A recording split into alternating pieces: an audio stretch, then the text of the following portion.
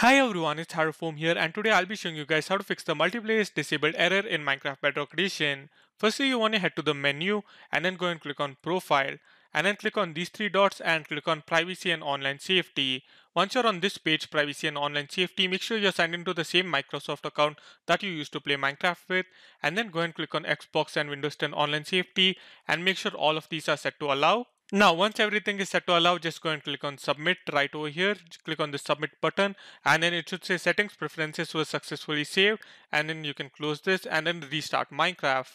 Alright guys, so I've just restarted Minecraft. I'm just gonna go ahead and click on play, and boom, as you can see, so it's everything works.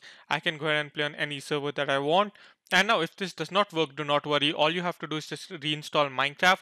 Or one more thing you can do is just click on your profile once again, click on manage account right over here. After clicking the three dots, open up the Xbox app and then sign out of your Microsoft account by clicking on this button right over here, sign out of your Microsoft account and then sign back in. And yes, this should pretty much cover the video. Thank you guys for watching. Leave a like, subscribe, and catch you guys in the next video. Goodbye.